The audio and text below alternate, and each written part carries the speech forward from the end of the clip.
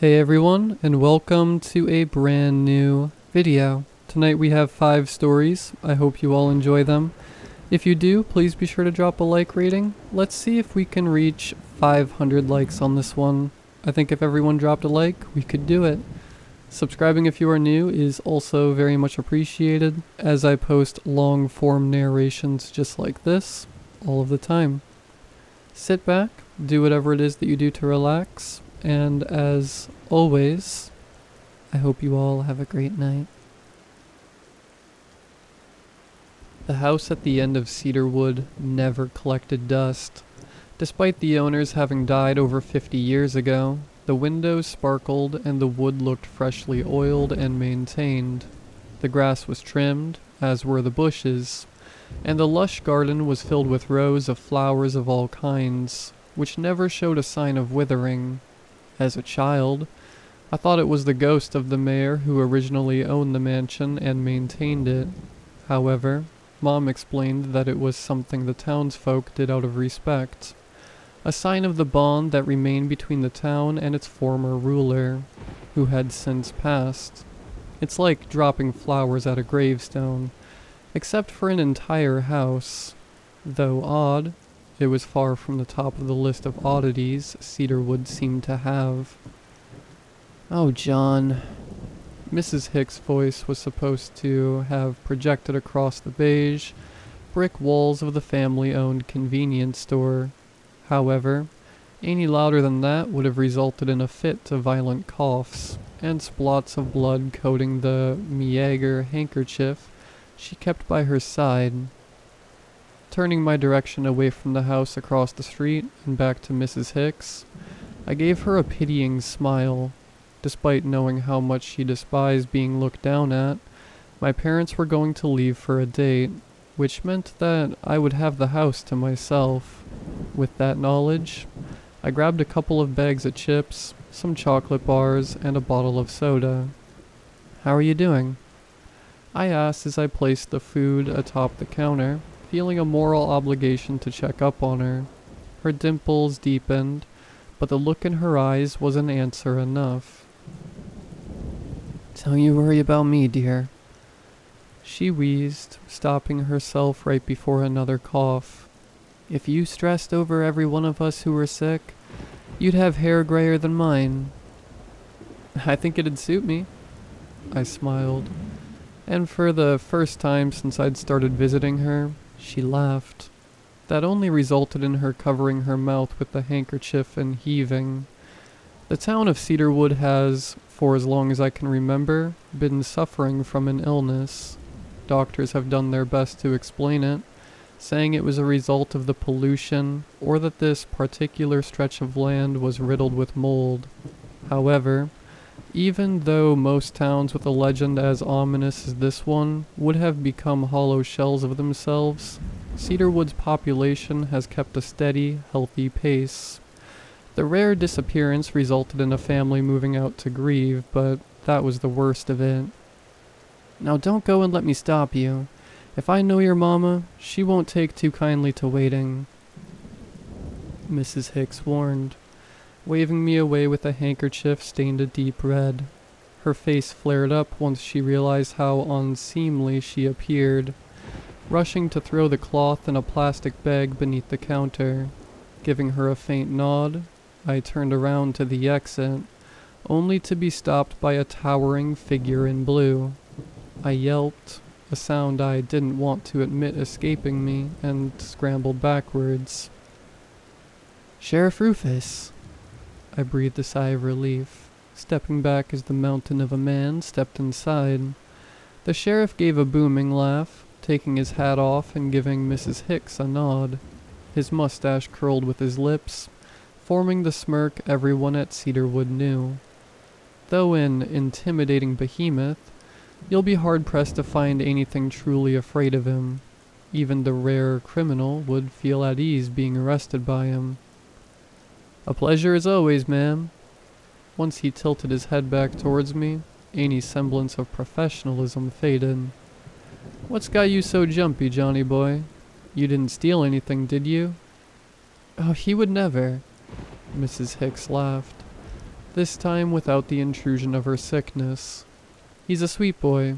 He'd never break the law. Sure is. Sheriff Rufus' trademark grin faltered for a little, his expression taking on more of a serious note. Except for that one time I caught you sneaking out after 10. Mrs. Hicks gasped, the sound causing guilt to eat away at my insides. John, she scolded, hands resting at her sides.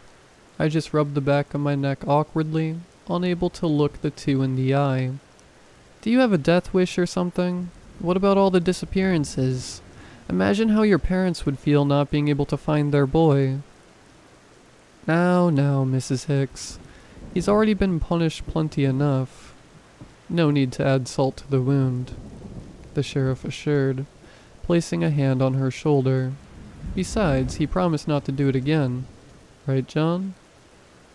Though it was a question, it would have been dumb to assume I could answer with anything but a yes, sir. Despite being gentle, Sheriff Rufus was still a force to be reckoned with, and the last thing I wanted was to get on his bad side. Anyways, the sheriff continued, turning to see what I was so enamored by.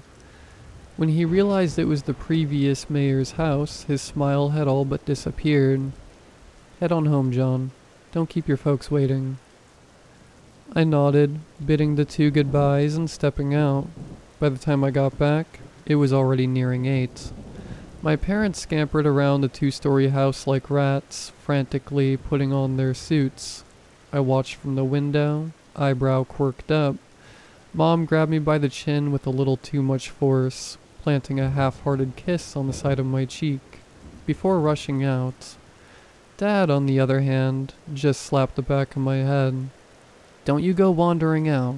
Stay here, watch TV, do whatever, he warned, pointing his finger at me, before disappearing in the distance, grabbing my mother's hand as he walked down the street. I gave him a salute like the one I see Sheriff Rufus give him when he's joking around. Once I couldn't make out their form anymore, I immediately went to text my friend.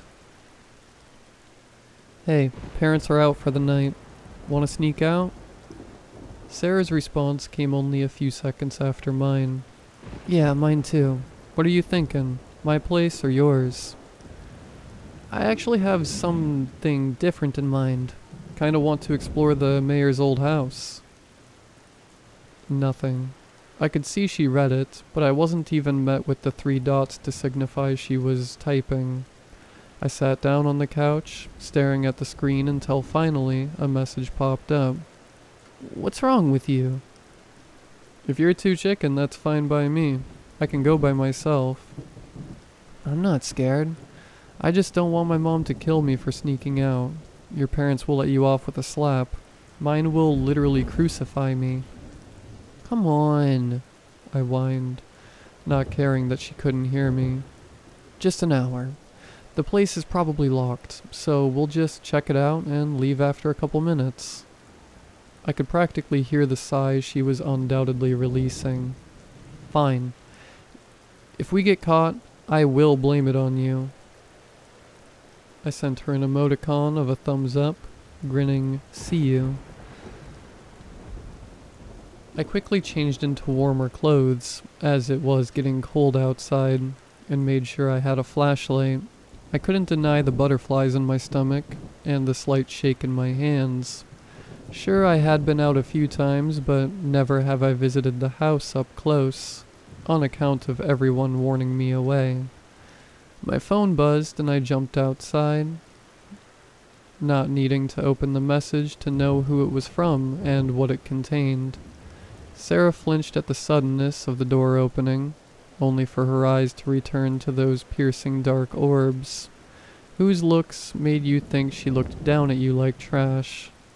Probably because she did. Hey, she said, the usual monotony to her voice. It was clear she didn't want to be there. I didn't blame her, though. You have a plan? Of course If the plan is walk in and hope we don't get killed, I'm going to beat you up. She interrupted, and the way she said it left no room for argument. Well, I have no plan then. She let out an exasperated sigh. It's not like I'm actually expecting to get inside. I am, she snorted, leading the way. If I'm risking getting grounded for the rest of eternity, you bet I want the payout to be worth it. What? Do you want to find the mayor's treasure or something? I scoffed. No, I'm going to find evidence. Proof that something fishy is going on here. She answered, walking a little faster than usual. I stopped, her words catching me off guard. Sarah was never one to say what she really thought, so hearing her laying out her suspicions like that was jarring. Something isn't right here, John. This town, it's not normal. The disappearances, the sickness, She trailed off, looking around as if expecting someone to be following. Do you think someone is in on this or something? Not exactly. Maybe. I don't know. I jogged forward, closing the distance she gained in my time frozen to the ground. An uncomfortable silence accompanied our walk, only stopping once the lavish house was encroaching on the two of us. Seeing it up close, I'm starting to get second thoughts about all this. How about we head back? I'm not leaving, she stated, her chest suddenly puffing out confidently. The gates were less of a defensive measure and more of a suggestion, as they were barely taller than me. Still, the condition they were in was pristine, with not a hint of rust coating any of the many bars lining the house's width. With a shrug, I jumped, grabbing the top. A little grunt escaped me as I lifted myself, crossing the top, and failing unceremoniously on the cement floor. Ow! I wheezed, rolling around. Okay, I'm good. Sarah rolled her eyes, only to fall even less gracefully than I did. Do you think somebody heard that?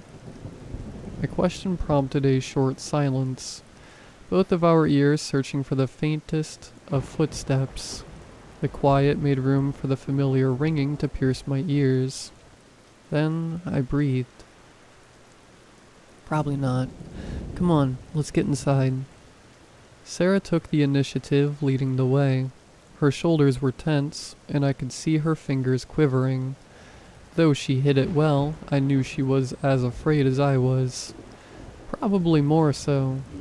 I sighed before moving along, feeling a creeping sense of dread overtake me with each step I took. Ornate rails lined the path leading up to the front doors, which were made out of some sort of expensive exotic wood. I gently pressed a foot to top the first step, taking great care not to make the wood creak, an action that proved to be useless as Sarah stomped up the planks, not bothering to hide the noise. Dude, I chided, and she turned around to glare at me. If somebody were here, they would have heard the sound of you falling, not some footsteps. She huffed, rolling her eyes. I grumbled a response before returning my gaze to the white door. A golden doorknob, shined not but a day ago, mirrored my image, if a little distorted. As my fingers traced the engravings, I felt my stomach begin to churn, a mixture of anxiety and nausea. If you're too chicken, that's fine by me. She mocked, using my words against me. When she realized my apprehension wasn't born from cowardice, her smile faded. Well, it won't hurt to try the handle. It's obviously going to be locked, so might as well, right? Right, might as well. There was no way it would be open. Even as I turned the knob and felt no obstructing force, a part of me still screamed that the door would not give way. However, that part of me died a swift death as the door opened with a slow, ominous creak. My heart stopped and Sarah's eyes widened in surprise. What? Are you serious? The mayor's house is just left wide open? She whispered. a scoff badly masking her shivering voice. They take so much time maintaining this thing, but they can't be bothered to lock it? She pushed me in once the door was open wide enough, and I instinctively raised my hand. The flashlight projected the beam of light, hitting the corner of the barren hallway. Not a single chair, carpet, or painting adorned the space. That was about what I was expecting. Empty but clean as a result of the constant maintenance. Well, we've basically broken every single law in this town, and all we got for it is the inside of a dusty hallway. Not exactly. I swiped a finger across the ground, and yet nothing covered it. It's not even dusty. This place is cleaned regularly. Great. I don't know what I was expecting. She hissed, eyebrows furrowing into her skull. I'm stupid for thinking this place would have anything to do with the disappearances. Hey, Sarah, don't beat yourself up. I gently patted her shoulder, recoiling as she took my hand away. Don't, she growled, stuffing her hands deep into her pockets and looking anywhere but my eyes. We should just... Her gaze eventually locked onto something, and I could see the cogs whirring inside of her. Can you point your flashlight behind you? Yeah, I said, turning around, the light revealing a door with stairs. Stairs that led down. A basement, I yelped, immediately covering my mouth with a hand. A basement, I repeated more quietly. Do you think... That's where all the answers are? She continued for me, although her tone indicated she was finishing my words rather than agreeing with them. I was gonna ask if the mayor's head is cryogenically frozen there Disney style, but sure, that's a good theory too. She gave me a look, and I chuckled awkwardly. Right, not the time. Not the time, she echoed, and I doubt it'll be any different from what we've seen already. Great, so just more empty rooms and dust. I scratched the back of my head, walking up to the door. As I gripped the fancy doorknob and pulled, I was met with a flight of stairs that descended beyond what the beam of light could reveal. So, should we... Sarah answered my question by taking the lead and taking the first step down. She waited as if expecting for something to happen before continuing down. I took a deep breath, steeling myself, and followed. The descent was steep and long, and if it weren't for Sarah, I would have turned around the halfway point. The light finally found something to illuminate, a white marble floor that reflected the rays at me, indicating that it had been mopped not too long ago. My heart stopped, however, as I realized there was another source of light. It was faint and down a long hallway, where two doors sat at the end, their handles made out of the same gold as the one on the front door. Her hand found mine, squeezing with a force I didn't know she possessed. She was scared, and yet the will to press on was stronger. It could be a burglar or one of the people who clean the place. I tried to reason, and even the idea of meeting the latter didn't sit well with me. If they find us, we're going to get into so much trouble. That didn't stop you from hopping over the gate? She didn't bother to look over her shoulder, her words coming out like a reflex. With a pull, I stumbled closer and closer to the end of the hallway, until we were right outside the door. I leaned on the wall next to the entrance, analyzing the strange design adorning the metallic slabs. It was some sort of pattern, with the gold lining the black, creating an elaborate swirl. It was hypnotizing, and yet it sent a shiver down my spine. I had already dialed 911, my thumb hovering inches above the button, when I moved to look through the window. Calling it a room would have been a massive understatement. It was more akin to a dance hall, its length and width stretched to a distance outmatching the size of the original house it was built on, Brilliant, glistening chandeliers hung from the sprawling marble ceilings, looming over floors lined by a series of tables and chairs. Paintings, each depicting scenes of the most beautiful places imaginable, decorating the walls. Meals not yet released from their metal containers were placed neatly on top of the tables, steam rising from them, indicating that they were still fresh. It was, by all means, a party, one that should have contained music and the constant pitter-patter of dancing feet. There were people, at least 100 finely dressed guests, all wearing masks depicting different fauna. Each of them stood facing the end of the room. Rarely, a glass of wine was perched on top of their palm, the crimson liquid threatening to spill over as their grip tightened. They were so still I would have confused them for mannequins, if not for the natural sway of the human body. Aside from the tables, the only other object in the room was the stage, which held the attention of each and every single one of the people present. There, a figure dressed in flowing white robes stood, arms raised above his head as if waiting for the final moments of a concert. The mask he wore depicted the face of a crow with an elongated beak that curved down. Beside him was the spindly form of a woman, whose body couldn't go a few seconds without shivering. Unlike the snow-white ceramic masks of the other partygoers, hers were tainted by splotches of green and cracks. She looked to the man beside her, who gave her a nod. I watched as the man made a show of speaking, arms outstretched in dramatic displays of grandeur. I thought that somehow the door was blocking all sound coming from the room, but the faint sounds of clothes rustling and the clacking of heels could be heard. It was quiet enough to make Sarah's inaudible whimpers the only thing I could hear. Finally, once the man was finished with his speech, he turned to the woman, extending a hand out. Hesitating for a moment, she took it, allowing him to lead her to a wooden tub. She put one foot in with the help of the man before the other went in.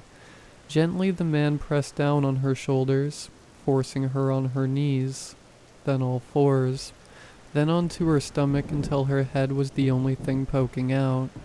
He gently stroked her hair, greasy, tangled strands ensnaring his fingers, before suddenly slamming her head down.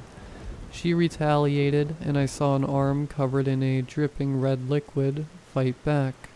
However, her ailment did not allow her to do much. The man soon subdued her, placing her head back into the tub. The sloshing of the crimson fluid, which had desperately avoided calling blood, echoed through the cavernous room. Soon enough, her thrashing grew into pathetic twitches, then stillness. Something primal within screamed at me to run, witnessing something no mortal was meant to see. It forced my thumb forward, dialing 911 before I even knew what was happening. Though the grip fear had around my throat was ever tightening, I was brought comfort upon remembering who exactly the police were in this town. The moment they found out about this, they would bring justice, and it would be over. I kept taking momentary glances at the priest, who watched the tub with the same discipline the rest of the guests did. By the time I took a fifth glance, I realized the police hadn't picked up. "Come on," I mumbled, frantically tapping the screen. It had to work. The cops had to get here because I sure didn't have a plan to stop these psychos. "What's wrong? Did they not pick up?" Sarah's voice broke me from my thoughts, and I quickly looked at her.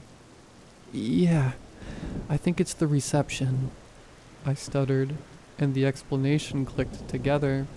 Since we were so far underground, it must have been messing with the signal. "Let's go. We'll call them once we're outside." Sarah didn't dare say a word, merely nodding before walking. As we reared the corner of the staircase, We were stopped by a towering figure, whose monstrous height rivaled the size of the hallway. His mask depicted a canine of some sort. The option of reasoning with them didn't even make it across my mind, and I turned around, hoping there was something on the other side of the hallway. However, all that met me was a hand that wrapped around my throat, followed by yet another suited man, his mask that of a stag. Though Sarah was able to skid to a halt before he could grab her too, the giant man wrapped his arm around her neck. "Please, no, no," Sarah pleaded, the tears streaming down her cheeks, evident despite the lack of light. My desperate cries died before they left my mouth. My apologies were reaching their destination. He didn't waste any time opening the door, dragging the still kicking body of Sarah inside, where everyone's attention was directed to us. I expected the figure to do the same with me, but all he did was hold me in that vice grip, looking toward the priest. Once I followed his gaze, I could feel my heart skip a beat. Next to the fly-masked man was the woman. Her body, caked in so much red I assumed it was paint, rose from the tub. Chunks of something dropped over her shoulder and head, sluggishly sliding down her body before dropping into the liquid with a plop.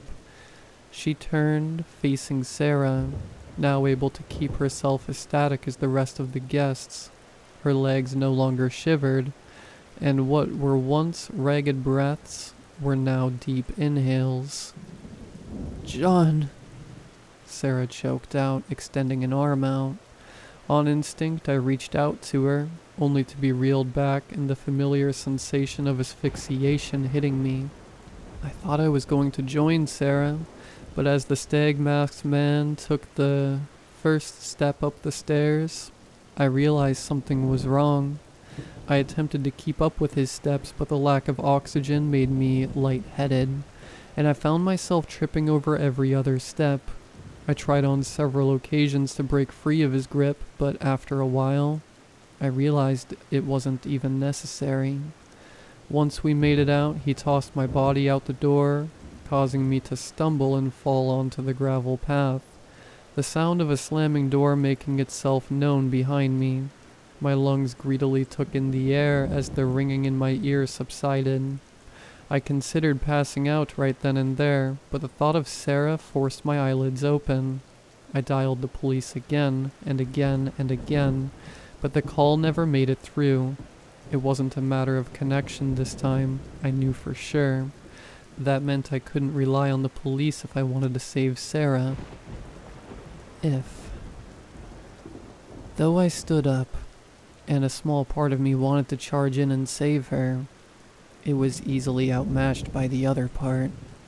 I took a step back, imagining endless possibilities of what could happen to Sarah, and each one was worse than the last. I took another step back, thoughts of being next flashing in my mind.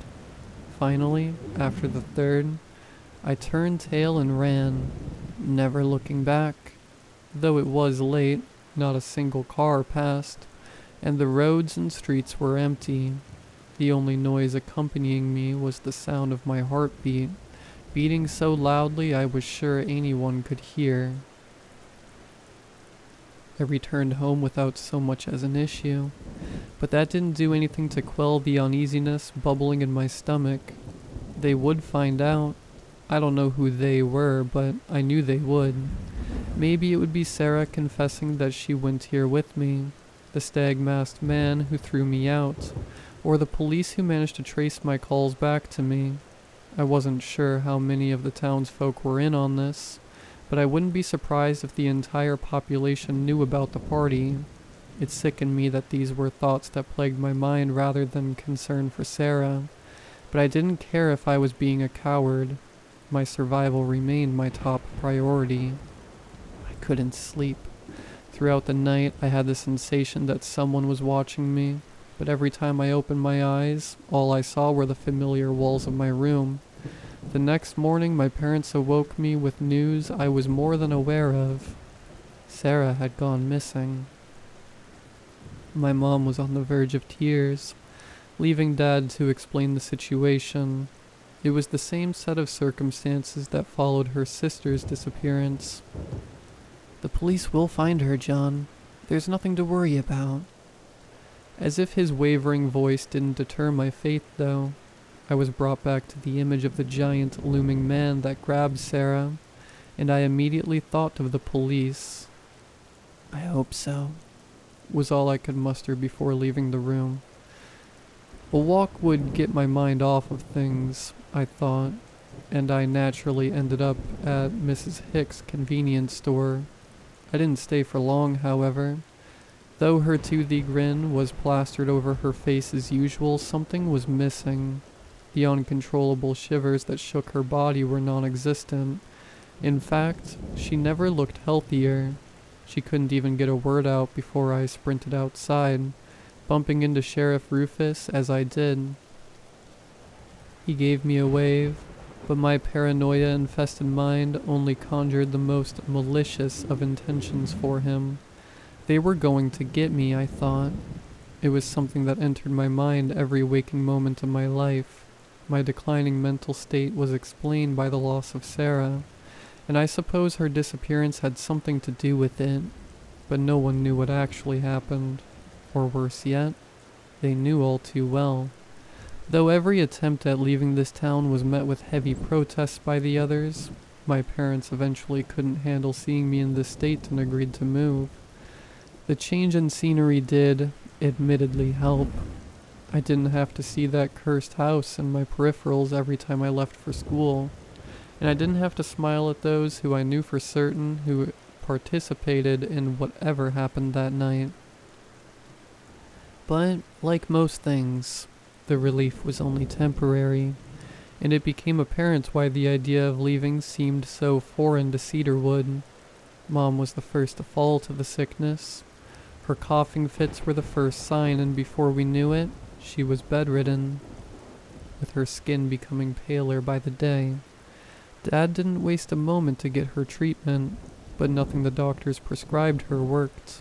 The best we got from them were apologies, and that they were stumped. By the time Mom was too far gone, Dad was next in line. Like the stubborn man he was, he continued working for money. That is, until he collapsed. Once he regained consciousness, he requested for me to visit him. He wheezed, gripping my shirt with all the strength his frail muscles could muster up. Need to return to that town. I beg of you, stay in it. They will help you.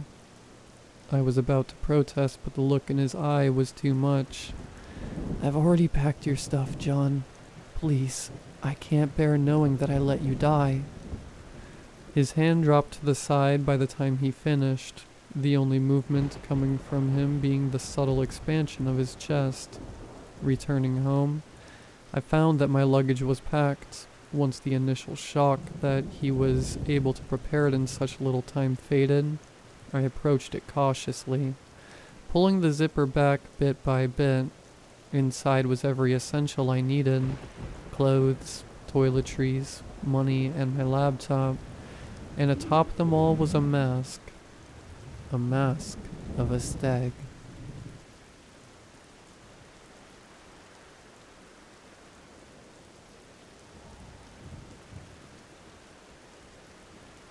There used to be an old butcher shop down the street from my grandparents' house.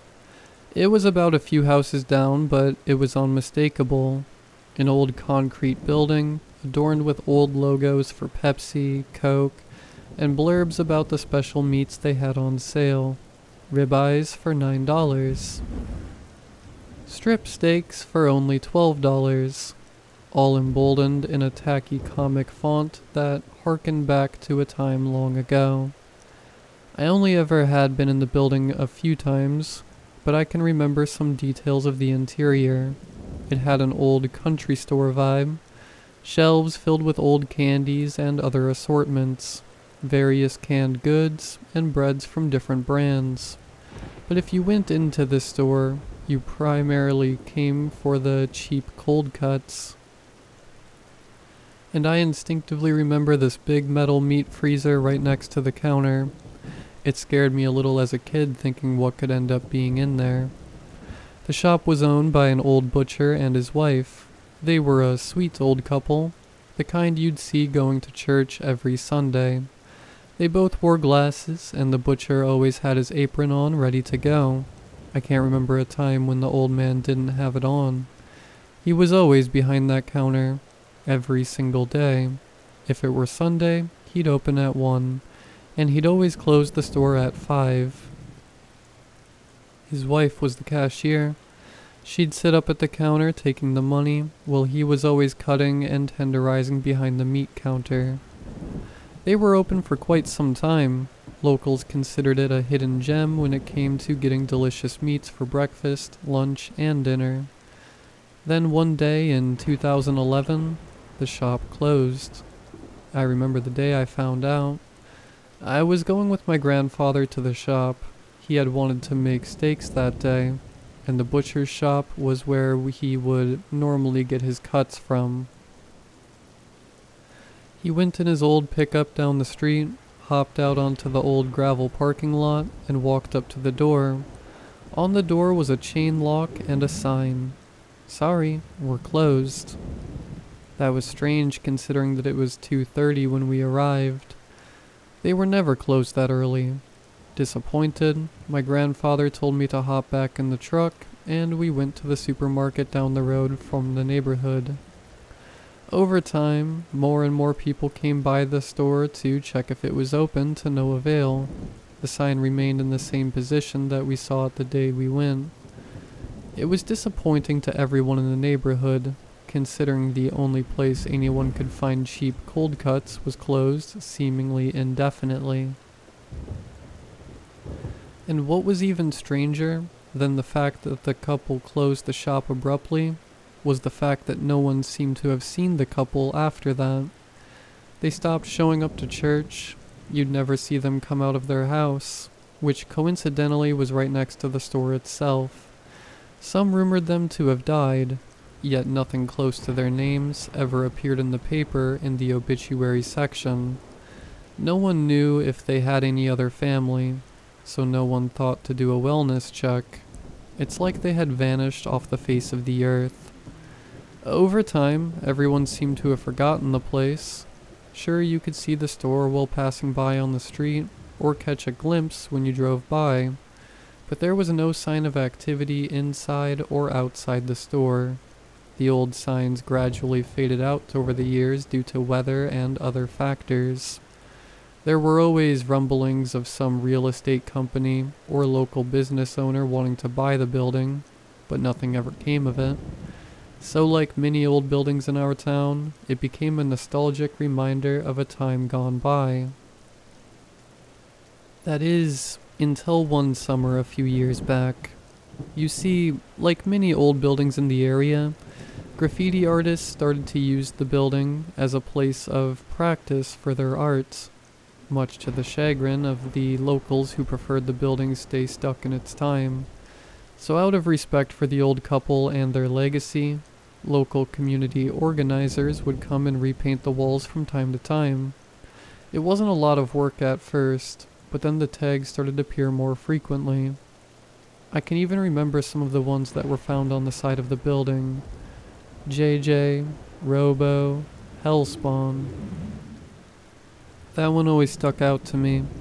The place was always considered to be a simple, peaceful little grocery store, so for it to have such a phrase tagged onto it was ironic.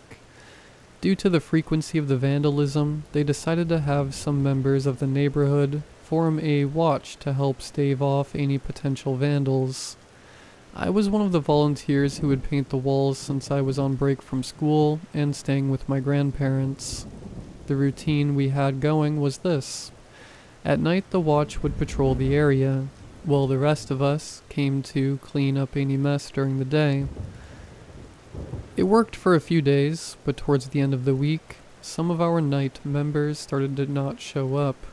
We tried calling their houses to no avail, so eventually we just circled to clean up whatever mess happened overnight and called it good. Then we started noticing the smell. It wasn't as pungent at first, but then throughout the summer, it got worse by the day. We tried tracking the source of the smell, but found absolutely nothing indicating that it was occurring outside. Then one of the volunteers suggested maybe the smell was occurring inside the building. None of us truly wanted to go inside since it was an old building and God only knew what was rotting inside there. It was an old butcher block after all, but we decided that it might take some time for the sanitation department to come out, and if the smell got stronger, the neighbors would complain. So we bucked up and broke in. It wasn't too hard since one of the more handy volunteers had some bolt cutters in their truck. So we snapped the chain lock and headed inside. "Oh yeah, it's definitely in here," one of the guys shouted. The first thing that seemed off to us was that the place looked like a tornado had gone through it. Shelves once neatly organized and labeled were all over the place, with cans and various other assortments adorning the now yellowed and dirtied floor. The meat counter was empty, and the smell in the air was almost unbearable. The freezer next to the door was bolted shut. The lock itself was strangely new, almost like it was bought yesterday. I noticed that there was a door that was open ajar near the counter. I figured it might have been an office of some kind, so I opened it cautiously and saw an old metal desk with what looked to be an old CRT and a VHS player on top of it. This must have been the security system, I thought. Considering the old couple were not the most tech-savvy people in the community, it made sense that their security system still ran on tape. I figured that maybe the tapes would shed some light on what happened to them. So while the others were exploring the store, I sat down and tried to get the security system to turn on. It took a few tries, but after some finagling, I heard the distinct sound of static coming to life and was greeted by a blank picture. VHS tapes littered the table, each with a label denoting the day of filming. I took a look at each one until one caught my eye. 6/3/11. This was the day before the store closed. I popped the tape into the player and hit play. June 3rd, 2011, 5 p.m. The video showed a few different angles of the store. One view was of the checkout counter, two of the aisles of the store, and then the last of the meat counter and freezer. The old man sat behind his counter, working on cutting some ribs down to wash. The wife was busy tallying up the money they had received from the business day.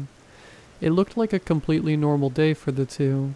That was until I noticed the meat freezer slowly opening. I wasn't the only one who noticed.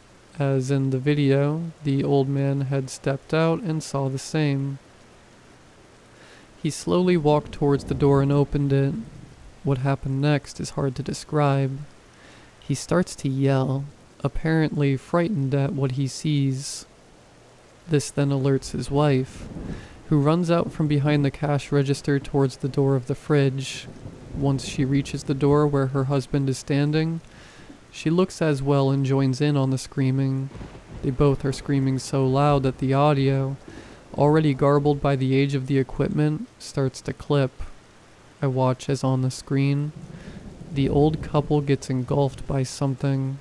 I could tell it wasn't human, nor was it an animal. It looked almost like it could have been a smudge on the screen. They continued to scream as whatever the thing was pulled them into the darkness of the meat freezer, and once pulled in, the door slammed shut. My face went pale. The scene was quiet for about 10 minutes. Then the door opened again, and a mass of long black tendrils shot across the floor, knocking over the shelves. One shot over the meat counter, and wrapped around the butcher knife the old man was using to cut the ribs. Then the tendrils receded into the freezer. All the while, horrified screams could be heard from the darkness. I fast-forwarded the tape hoping to catch another glimpse of whatever creature that was inside the freezer. But after that moment, there were no sounds, no screams, nothing at all. Then I heard the clink of chains being dropped to the floor. I bolted out of the office, screaming at the others, "Don't open the door!" But it was too late. The door slowly crept open, but no creature emerged. But that smell. It smelled like the stench of death. On the floor, partially illuminated by the sunlight creeping in, were several boxes of old beef, chicken, and pork, all moldy from the passage of time. Flies and other insects buzzed about. But that wasn't even the worst thing we found. One of the volunteers shined a flashlight inside the freezer. The walls were caked in blood. I wasn't sure if it was human, animal, or something else. Hanging from the meat hooks were different bags, each filled with processed and tenderized corpses. Human corpses. And 3 were fresh. We bolted out of the building and immediately called 911 and screamed for the cops to come. In the end, 7 different bodies were carried out of the butcher shop that day. They were identified as the owners of the store, while the other 5 were volunteers from the night watch. The store was demolished shortly after that, and a candlelight vigil was held for the lives that were lost. I was never the same after seeing that tape, knowing that I was the only one who saw what happened to those 2, and knowing that what happened to them likely happened to our volunteers. I didn't go to my grandparents for some time after that, until they eventually moved away from that neighborhood. After some years of consultation with therapists, I ended up returning to that neighborhood recently. I met up with one of the neighborhood kids who had been a playmate of mine. Trauma never really goes away, and you can kind of see that when you drive through the neighborhood now. Most of the houses close to the site of the tragedy are now abandoned, although there are still some, like my old buddy, who still call it their home. I asked him about the demolition, and how the community felt when the place finally came down. He took a little bit of time to think before he answered. "You know, it's really weird," he explained. They bulldozed the place quickly after word got around about what happened. Before they did, though, the police checked the place one last time. For whatever reason, they found wrapped cold cuts sitting on the meat counter. He paused for a moment. They were fresh.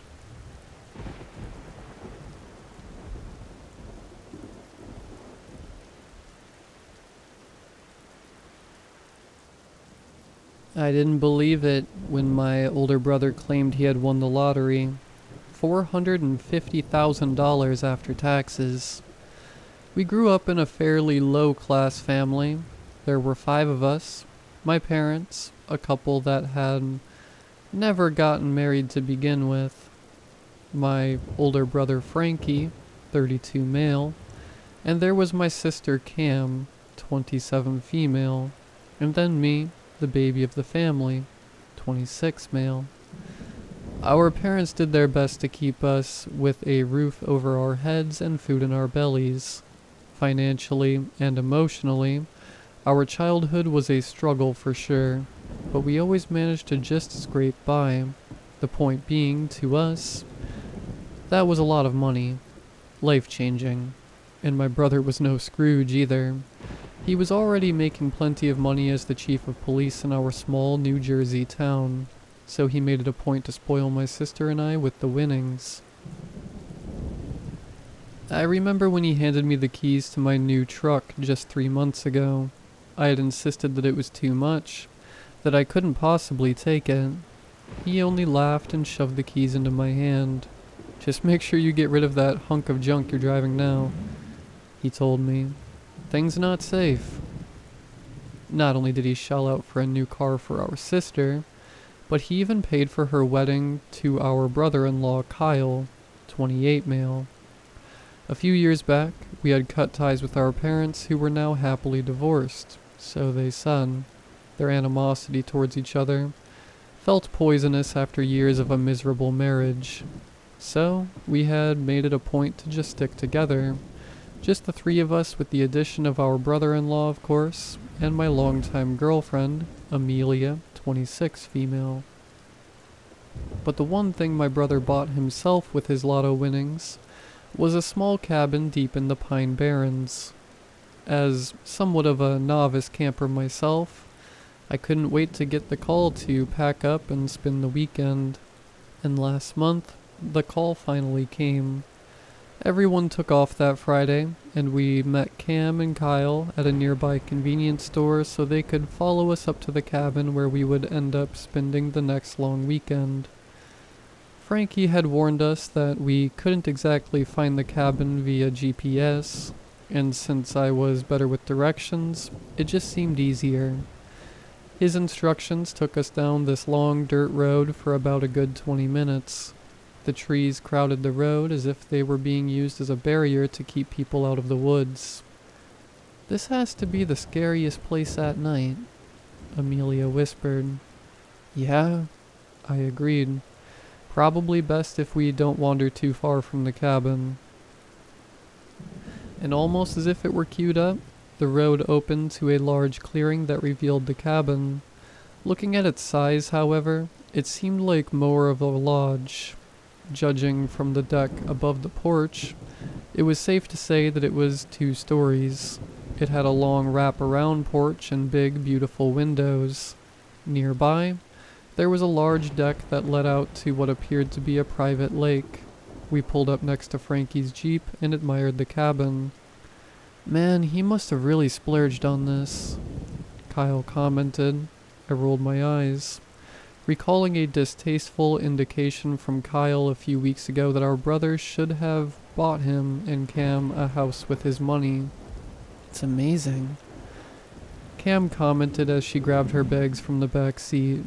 Suddenly, the door flung open, and Frankie bounded down the steps. "You made it," he exclaimed.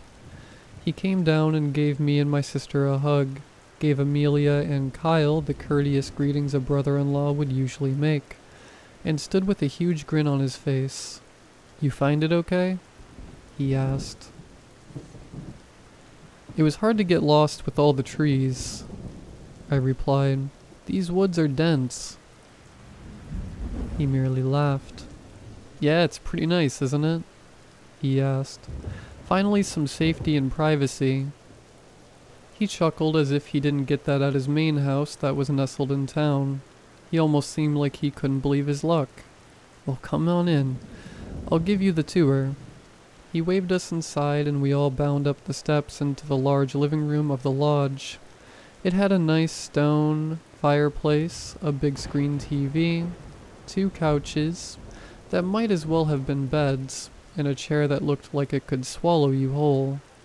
Hanging on the walls of the cabin were family photos as well as some pop culture posters, which knowing my brother was to be expected. There was also 2 bookshelves filled with old paperbacks and graphic novels, and an extra large DVD case filled top to bottom with all the hits.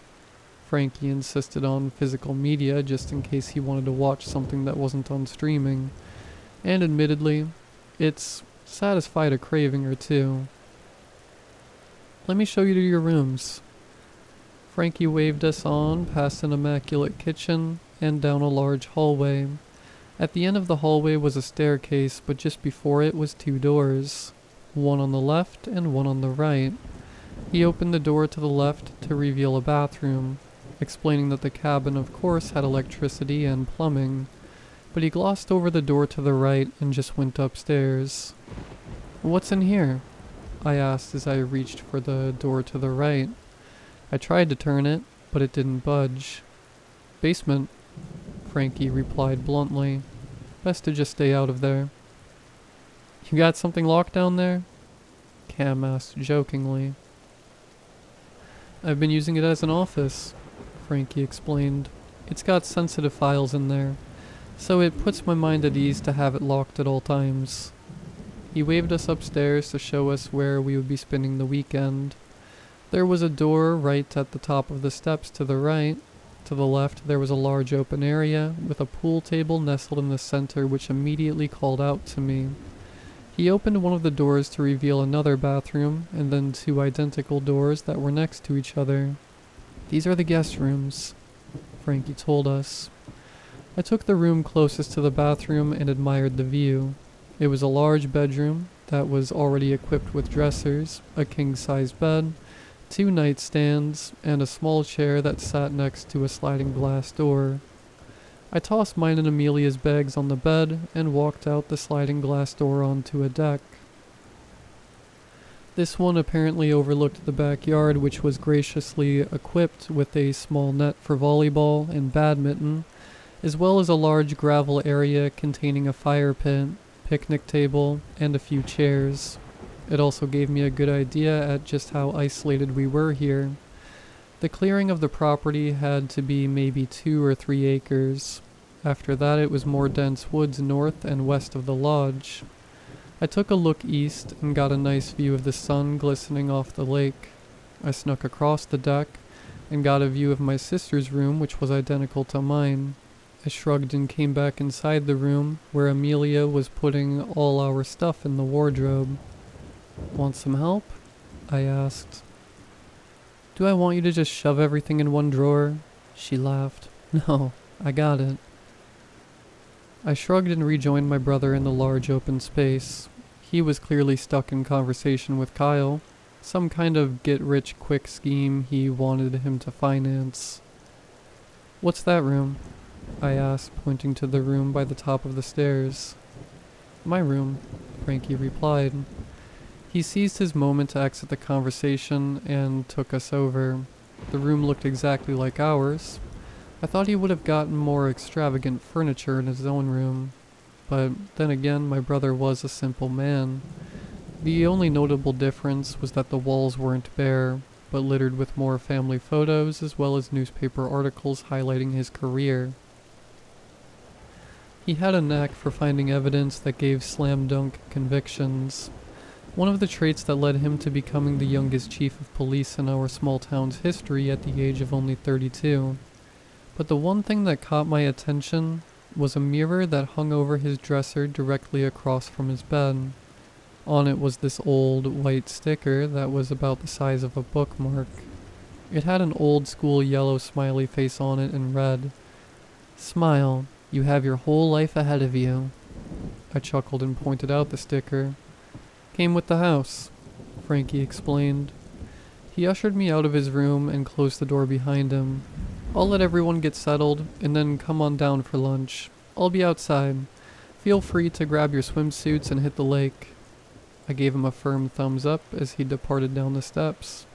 I peeked into the room to see Amelia had finished unpacking, so I snuck over to the pool table for some free shooting. Once I sunk all 9 balls, Amelia and I joined my brother downstairs. Kyle and Cam followed shortly after. We met Frankie outside where he was grilling up some burgers and hot dogs. He looked like he had just come out of the lake. "The water's not too cold, is it?" Cam asked. "Why don't you find out?" I asked. I raced past her and dove into the clear blue lake. It was surprisingly warm, but figured it was just heated up by the sun. I re-emerged and climbed back onto the deck. "It's fine," I informed her, hungrily taking a plate from my brother. We soaked up the sun and enjoyed the lake, stopping to play a few rounds of badminton before the sun had started to set. We changed into something drier and went out to enjoy a nice steak dinner by the fire pit. Before we began to eat, Cam raised a glass. "Frankie, thanks for having us here," she said. "Congrats on your good fortune. It couldn't have happened to someone more deserving." I raised my glass haphazard, wanting to dig into the steak as quickly as possible. Amelia and Kyle did the same as we had toasted my brother, who merely laughed us off. "It's our good fortune," he clarified. "We deserve it." We finally began to dig in and eat. Thankfully, the lodge had these large outdoor lights that managed to illuminate everything up to the border of the woods, so having dinner outside wasn't as creepy as it might have sounded. We sat around the picnic table and laughed for hours, but I could tell Amelia was still a bit creeped out by the woods. "Doesn't it get lonely up here?" she asked Frankie. He merely shakes his head. I never feel alone up here, he says in a creepy voice. The reaction from Amelia gets a laugh out of Cam and I. We stayed up for a few more hours, and by 1 a.m., Cam, Kyle, and Amelia had all gone to bed. I sat around and talked with Frankie for a bit longer, enjoying the fire pit and the dark allure of the woods. He got up to put the fire out, but I wasn't exactly ready to go to bed. Say, did you bring your Xbox up here? I asked. We could play something for a bit. Frankie sighed and put out the fire in the pit. Maybe tomorrow, he replied. I gotta finish some work down in the office. He gets up and pats me on the shoulder. Good night. Night, I call back to him as he walked into the lodge. I take this time alone to partake in the small stash of pots I had locked in the car. Though not illegal, I know my brother hates the smell, and I wanted to respect his property. I lit up a small joint and took a stroll around the property until I felt appropriately baked, at which point I buried the joint, popped a stick of gum in my mouth, sprayed on some cheap body spray, and went back inside. My initial intention was to head to bed, but the munchies got the better of me. As I rummaged through my brother's refrigerator, hoping that there was some leftover burgers stashed somewhere, a sound caught my attention. I followed what appeared to be crying down the hall and towards the door to my brother's office, which was now slightly ajar. I called out to him, Frankie, but I got no response. Perhaps it was impaired judgment. Maybe it was my brotherly instinct to make sure Frankie was okay. Or maybe it was just plain old curiosity that led me to open the door to the basement steps that first night. The stairway had a small light bulb hanging above it. Frankie? I called out. But instead of my brother's voice, I just heard more crying. I slowly descended the steps and realized that the staircase opened to a large space, similar to the one upstairs. There was a desk and a lot of cardboard boxes, but there was also this large oak door that was slightly ajar. I walked past the desk and boxes and began to slowly open the door. The room behind the oak door was practically bare. The only exception was an old ratty mattress that sat on a metal bed frame. The light from the room was poor at first, but it seemed like someone was huddled on the bed. As I began to walk further in, a woman's shape became clearer. She was young, probably about 19 if I had to guess, with long black hair. She was huddled in the fetal position wearing nothing but a small torn shirt and a pair of underwear. Her ankles were tightly taped together, and her wrists were similarly taped behind her back. I took a step closer, making a small sound that alerted her. She shot up immediately. I remember the look of fear in her bright blue eyes, which were red and slightly puffy.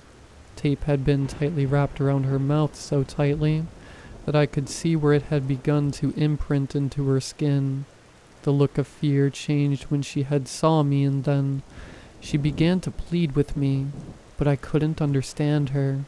I looked long and hard at her, noticing how dirty she looked.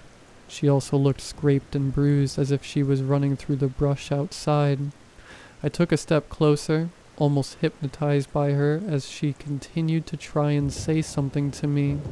I began to slowly question reality, wondering if this was real or if I had just gotten a bad batch of pot, until my brother's voice snapped me back to reality.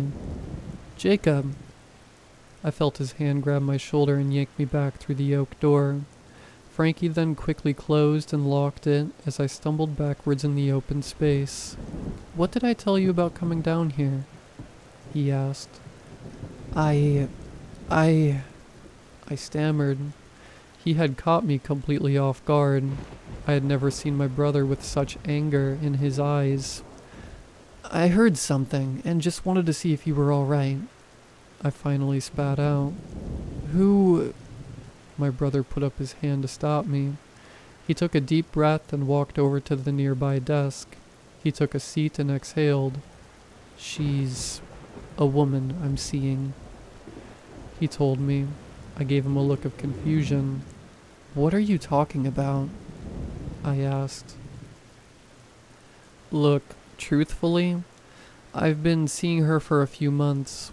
Her name is Claire and she has a... He paused and looked uncomfortable with what he was about to say. She has a, let's say, damsel in distress type of fetish.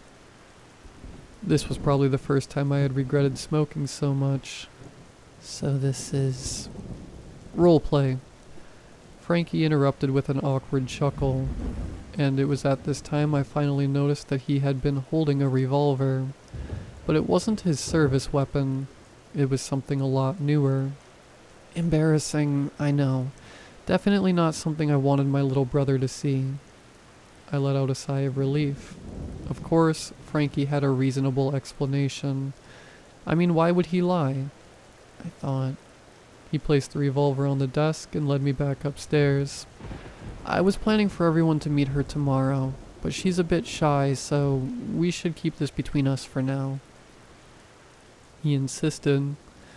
I don't know why, but the way Frankie spit out the sentence, it came off weird to me.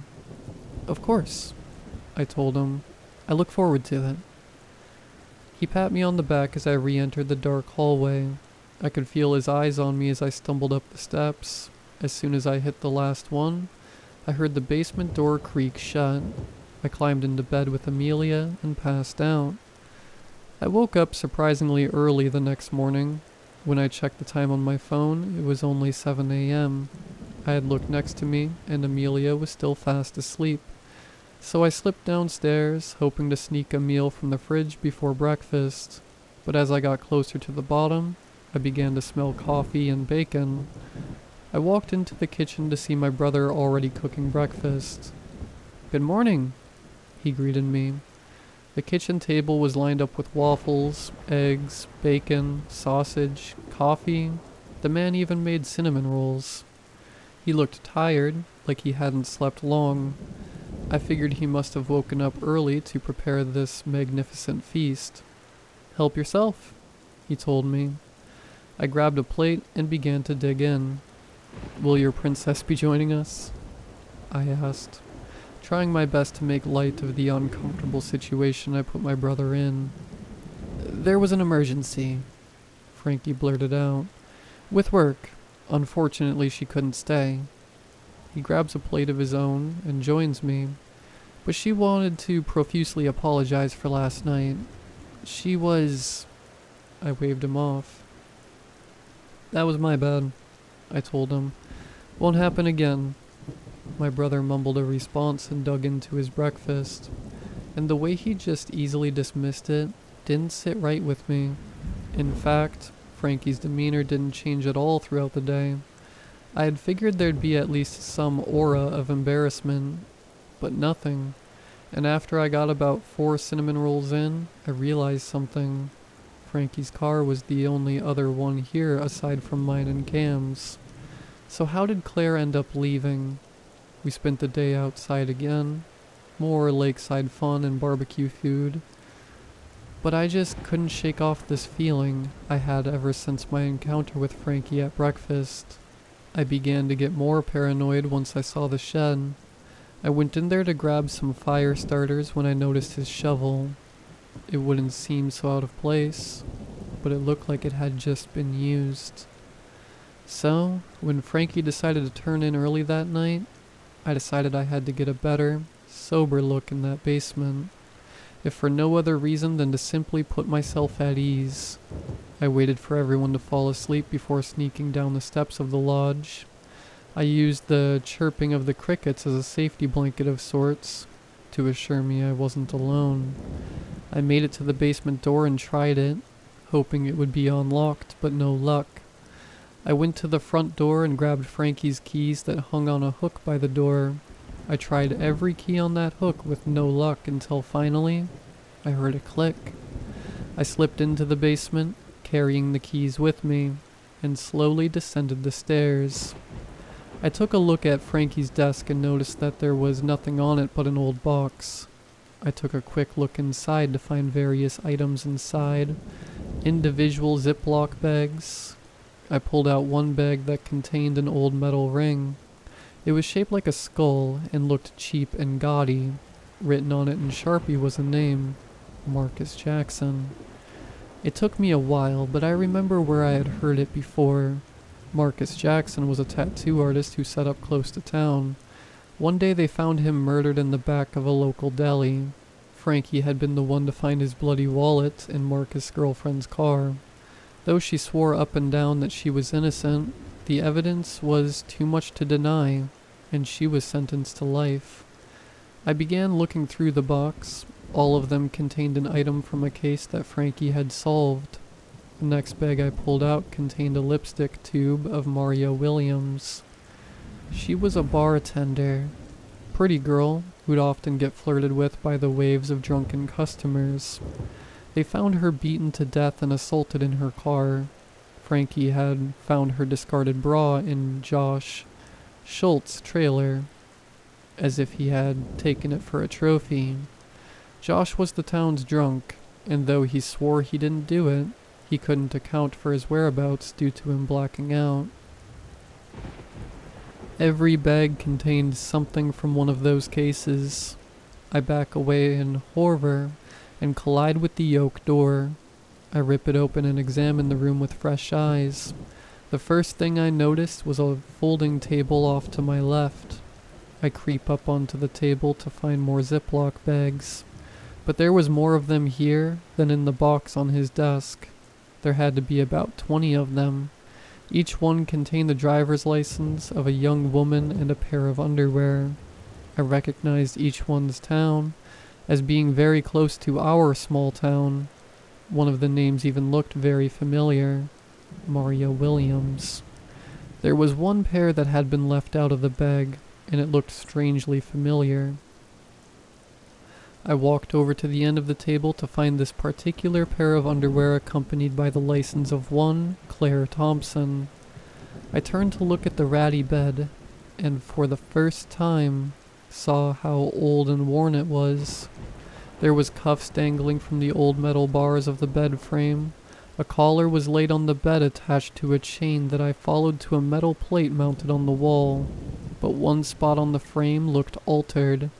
It seemed like there was a metal clip welded onto the frame, and surprisingly enough, it had matched the clip that connected the collar on the bed to the chain attached to the wall. I looked up and finally noticed it. I don't know how I could have missed it. In front of the bed was a standing mirror, and plastered on that mirror was a sticker. An old, white sticker that was about the size of a bookmark. The same sticker that had an old-school yellow smiley face on it. The same one that read, "Smile, you have your whole life ahead of you."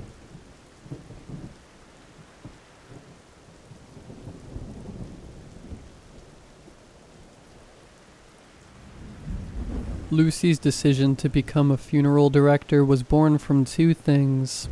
The first was the disgust at how extortionate the funeral business has become, secretive and dominated by men who pushed traditional beliefs of expensive and unnecessary funerals.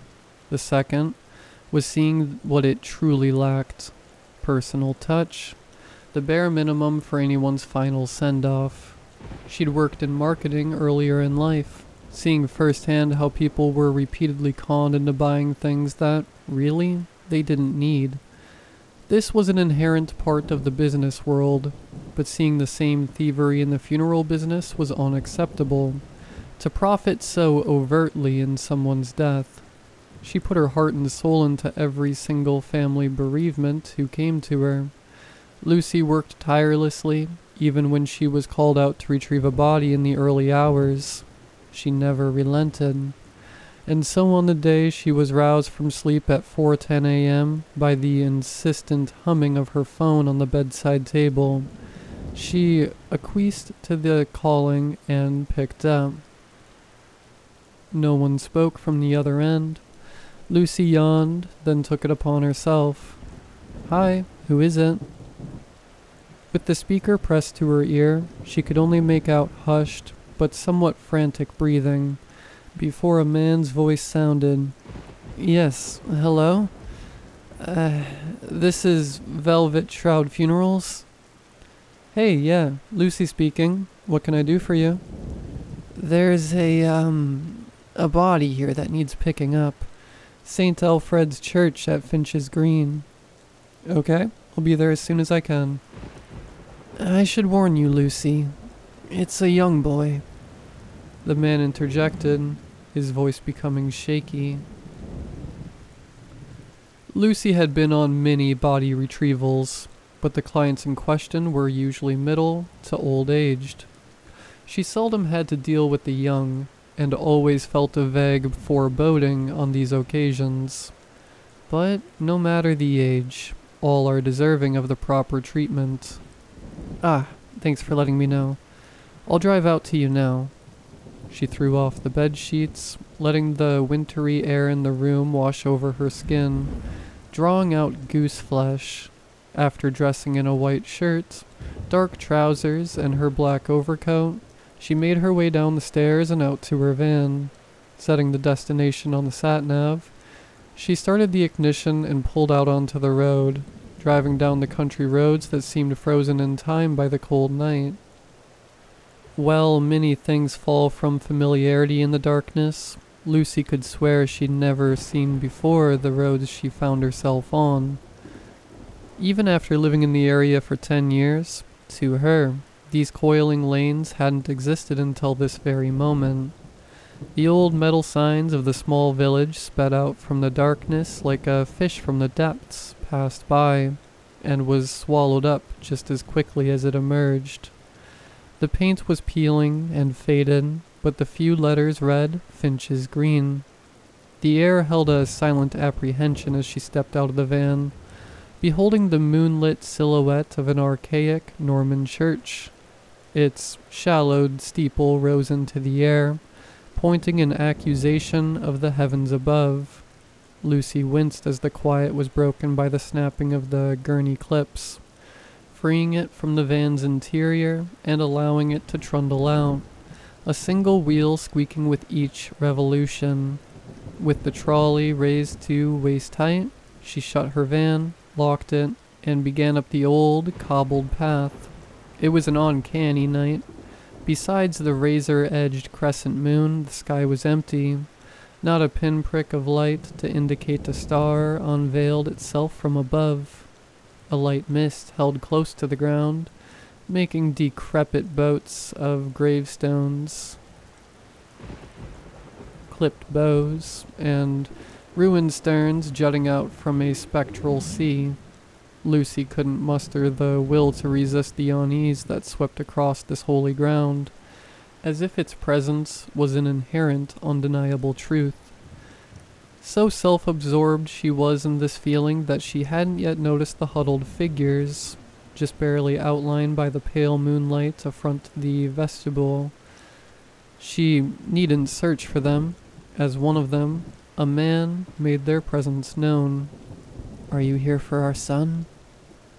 His voice was wrought and subdued agony, like rattling fine china on the verge of cracking. Lucy slowed her pace, making the cobblestone imperfections below manifest themselves through the gurney. "Yes, I'm Lucy from Velvet Shroud Funerals. I was called out here by—" "He's inside. Please hurry." The man shuddered, directing his attention back to the woman he held in his arms, who shook and sobbed openly. Deciding not to question his peculiar urgency, Lucy unlatched the time-worn oaken door to the vestibule. Within, another shape took form out of the darkness, darting in her direction. She flinched, then lowered her hand to see the vicar, who had been waiting in the porch. "Thank the Lord, you're here. I must be going now. Thank you for your kindness." Before Lucy could get a word in, the vicar slid past her and quickly disappeared into the moonlit, starless night. Inside the chapel, the only light was filtered through the sparse-stained glass windows, scattering a multitude of fractured colors across the maroon tiles and dark wood pews. Dust floated aimlessly in the beams of light, only to become hidden in the darkness once more. At the far end of the center aisle, something was illuminated by a beam of red light, moonlight passing through the blood of Christ, impaled by the spear of Longinus. An adult-sized figure lay under a white sheet. This couldn't be their son, Lucy thought. She'd gotten the impression of a young boy, no less than 10, but the shape concealed under the veil was of no child. Then again, who she'd thought to be the parents outside had never specified an age. She let her arms flop down to her sides in exasperation. This was going to be a hefty load. She dialed her colleague, hoping to call him out for assistance. No luck. It seemed like she had reception, but the call just kept going straight to the busy tone. Reluctantly, Lucy released the gurney jacks and lowered it to the floor level, snapping on tight a pair of latex gloves. She squatted, bracing her back, and pulled at the ankles. She stumbled backward, letting go of the body after finding that, for its size, it was impossibly light. Not like a plastic mannequin, but with the resistance of a child's limp body. The body slid onto the stretcher without any trouble, and Lucy once again pumped at the jacks. She hesitated for a moment. There was a feeling, a magnetic pull toward the body under the blanket. She found her hand drifting toward the head, intent on pulling back the sheet, before catching it and pulling away. A heavy foreboding seemed to be contained under the thin layer of fabric, and if she were to shift it away, some untold terror would be unleashed. Relenting, Lucy turned the trolley around in the aisle and made her way back toward the entrance. She still felt the presence of her God, guiding her even in the darkest of nights. But there was something else, too. Something she didn't stay long enough to discern. A wave of anguished wailing erupted from the woman outside as the gurney wheezed past. The man looked down to the body, then up to Lucy, the sense of loss palpable in his eyes. Even holding his gaze for just a moment caused a chill to race down her spine. She gave them the address of her shop, and they made off without another word, only mumbles of reassurance amongst sorrowful cries. In the void where two people had just been seen, a thick silence took residence that followed Lucy as she pushed the trolley back down the cobbled path. The stretcher loaded into the van with ease, and was secured in moments. Despite the apparent cell reception, the sat-nav presented her route as a lone, ragged blue line that bent and curved the route home. The dark lanes coiling ahead of the van were just as, if not unrecognizable, than they had been on the initial journey. Perhaps the sat-nav had just chosen another way back. It didn't matter. Something shifted in the back, unknown to Lucy. Was that a stifled cough? Maybe a sniffle? That came from somewhere behind her. She wasn't even certain if there had been any sound at all. She kept her eyes locked on the road, out of sight, out of mind. Lucy didn't know when it happened, but she found herself finally driving down a road she knew. In tandem, the sat-nav blinked with buffering satellite imagery, even though there had been reception for most of the night. Not 10 minutes later, Lucy's van pulled up into the rear entrance to the shop. She sat with her eyes closed for a brief moment after turning off the vehicle. The events had left her a little shaken, but the feeling bled away as she acknowledged her exhaustion. Everything was normal. She only needed a warm coffee to wake up. The town wasn't silent, and the gurney clips shattered no unbroken calm. Distant noises of cars drifted along the sky as Lucy pulled the stretcher out, pumped the jacks, and made her way up the slight ramp to the mortuary. Entering the freezer room, she winced at the cold blast of air, but the jolt woke her up some, sharpening her mind. The racks were empty. always aspiring to be neat as possible, Lucy slid the stretcher off the trolley and onto the lowermost rack. Empty spaces below a body didn't sit right with her. The reasons she could never pin down. The stretcher, bearing the impression of a corpse beneath linen, slid back into the shelves and clicked into place, leaving the gurney empty. Lucy returned it back to her van, then came around to the front entrance, opening the shop's doors for the day. At long last, the kettle squealed, heralding the hot brew of coffee Lucy needed since the moment she woke. The steam drifted from her mug into the winter air as she walked down the old, beaten path behind the shop, down to her favorite spot by the lake. A lone bench overlooked the watery expanse, still glittering with stars from the fading night. Lucy sat, cradling her mug, looking out across the water. It was really a form of meditation that, for her at least, required no effort. Being a familiar sight, Lucy didn't yet notice the sky's stark contrast in comparison to earlier. Yes, cloud cover may have come and gone, smothering the stars and releasing them later, but the moon still hung back in Finch's green clear as day. Here, both the pale crescent and the starry expanse were visible. Before she could understand any of it, the sun began its climb, slowly heaving itself above the horizon. Finishing her coffee, Lucy stood up from the bench, stretched out, and made her way back to the funeral director's. After starting up her work laptop, the rising urge for another coffee pushed itself into her mind. The urge was quickly sated, though, when her colleague Dan arrived with fresh coffee and wholemeal blueberry muffins. "Hey, Luce, if you've already had breakfast, well, make some room." "Morning, Dan. Is this muffin thing turning into a tradition? You know I can't resist the bakery when I drive past. Maybe I should take a different route in the mornings, but they're just so good." He chuckled. Dan set down the to-go breakfast and sat down across from Lucy, pulling out a folder from his bag.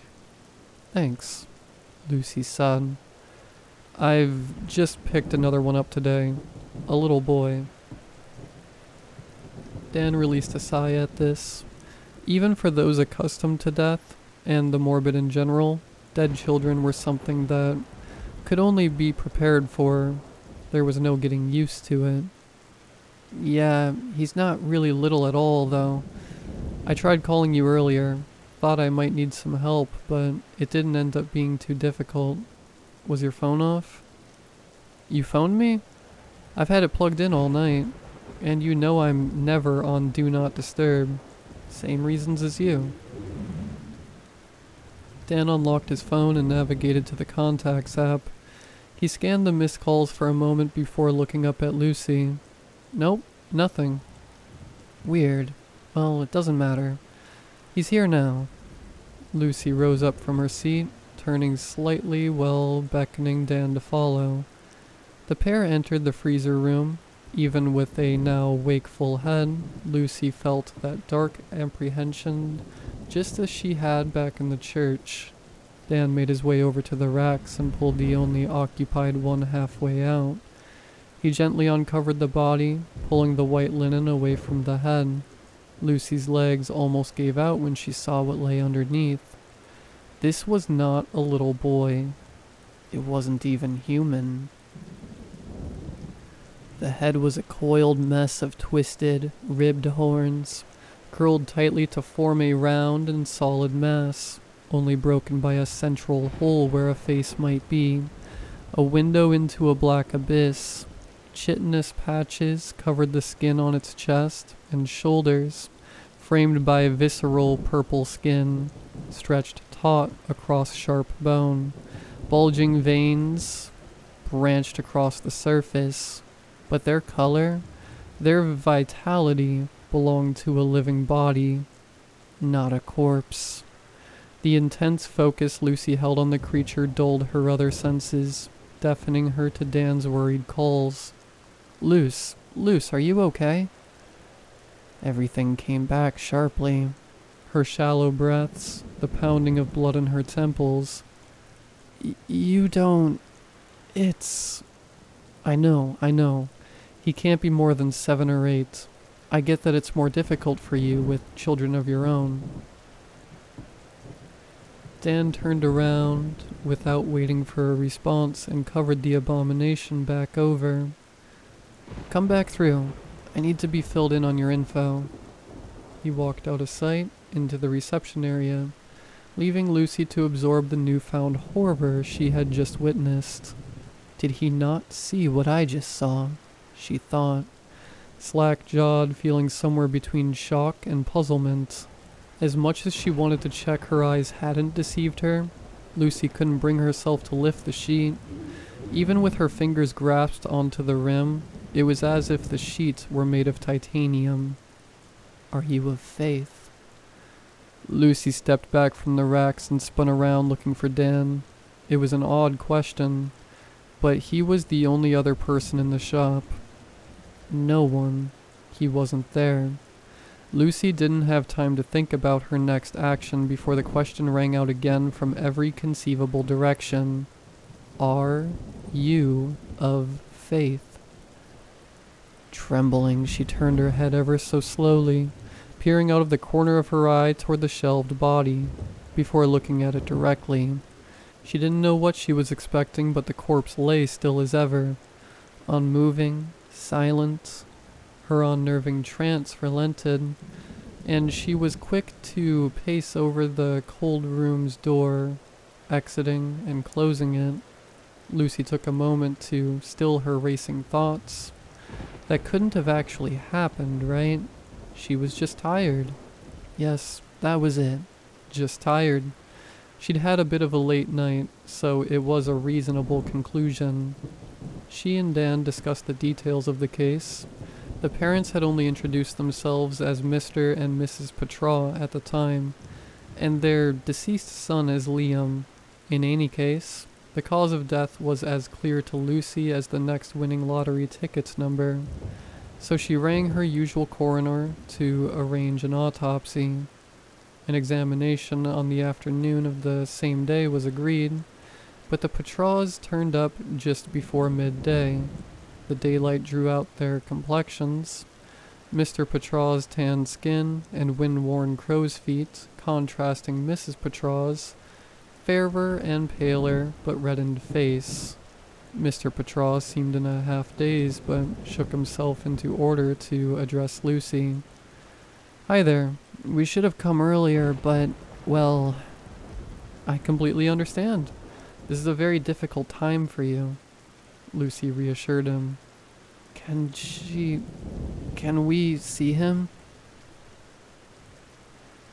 His wife looked up from the floor, floodgates already on the verge of bursting open. She looked over to him, then to Lucy. The emotion in her eyes took a second for Lucy to fully comprehend. A despair beyond despair. Too stunned initially to reply, Dan stepped in and gestured for the couple to follow. Not a word spoken. Lucy sat at her desk outside, already planning the basic arrangements for Liam's funeral. Halfway through typing a word, her hand jolted sideways and broke off a keycap in response to the mother's abrupt wail. Mr. Petraw emerged from the cold room, barely supporting his own flimsy stoicism, let alone the sobbing and weak-kneed Mrs. Petraw who clung to his shoulder. Standing now, Lucy rested a gentle hand on Mrs. Petraw's back. It's okay if you want to come back another day.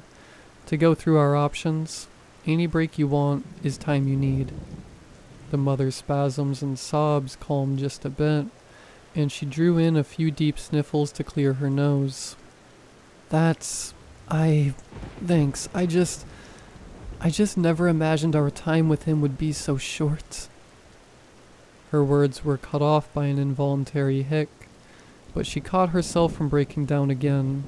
Mr. Petraw spoke up in her place.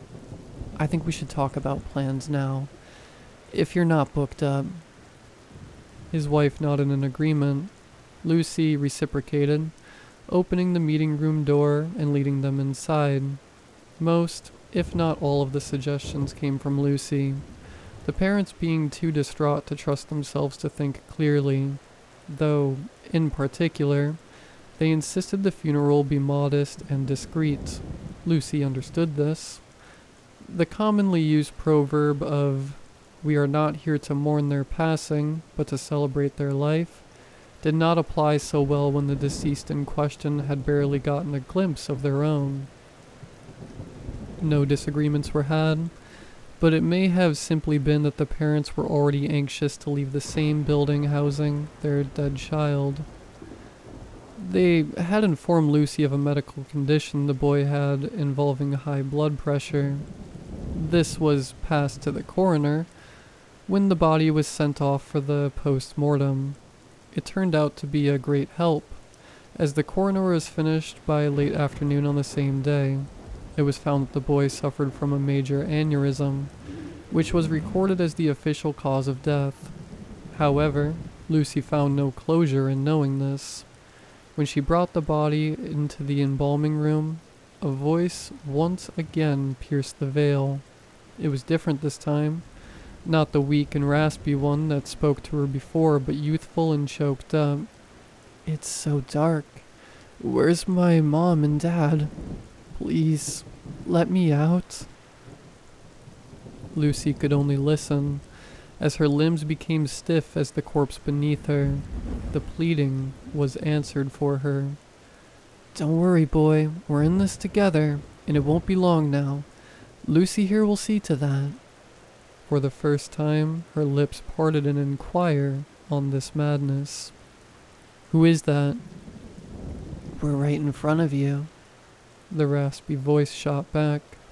Lucy took a step back in impossible realization. "We mean you no harm. He's only a child after all. If you would just lay us to rest, he can be freed." The utterance was followed by quiet, ethereal sobs. The voices sent Lucy no comfort, for how could this be? She was close to fainting when the familiar voice of her colleague brought her back from her stupor. "You want me to do this, Luce? I'm not going to judge you or anything." "That? Yes, please. That would be for the best, I think." While Dan took care of the embalming, Lucy did the admin, planning costs and services for the funeral. It was to be held at the start of the next week. As planned, the funeral was nothing special, nor was it in celebration or reminiscence. Lucy and the attendees were held under a blanket of silence, except the parents. This time, Mr. Petraw joined his wife in her expression of grief, matching her despair. He'd been bottling up his true feelings until this moment, feeling like he would fail his lost child in doing so before the ceremony. In accordance with their hopelessness, the parents had wished for a closed casket, outdoor funeral. Lucy tried to push the feeling away, but it brought her some relief knowing she wouldn't have to see that monstrosity invisible to all but her. After the vicar spoke the final vows, the casket was lowered and it was done. Short and anything but sweet. Mr. and Mrs. Petraw thanked Lucy for her compassion, then left quietly. Lucy returned to her shop for the day. Thankfully it was finally over, despite the entire process being relatively short in comparison with previous cases. Still, there was a lingering stress, so she went out the back to do what she always did, when in need of some peace, however brief. The familiar feeling of worries being washed away came over her as she sat looking out across the lake. She'd been stressing before that the boy wasn't commemorated as he deserved, but respected the decision of his parents more than anything. It was during her contemplation when a different feeling came over her, something entirely unfamiliar. She recalled how she'd felt after hearing those disembodied voices. Still unable to move, only now it was all encompassing. Through some unknown influence, her entire body became rigid, tensed in apprehension of something. That something introduced itself as distant, echoing steps, sounding from down the path to her right.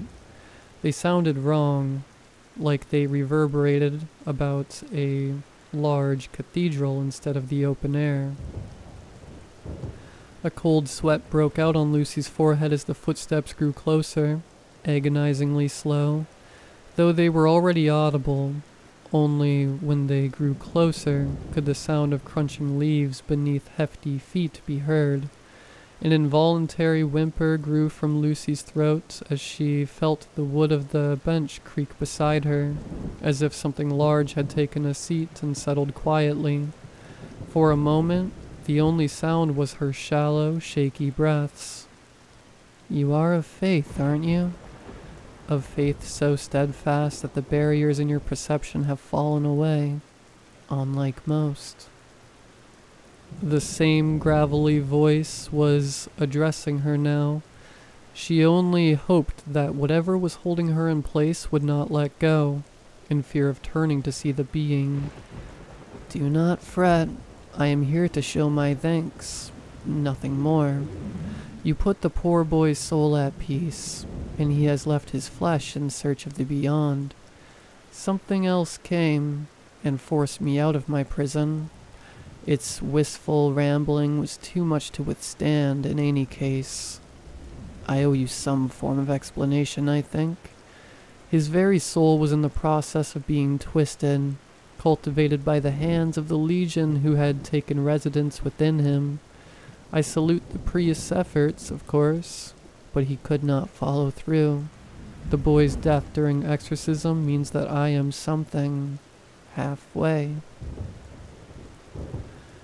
Though its voice sounded torn and shredded, it strangely comforted Lucy's trembling form, even if the blood was drained from her face.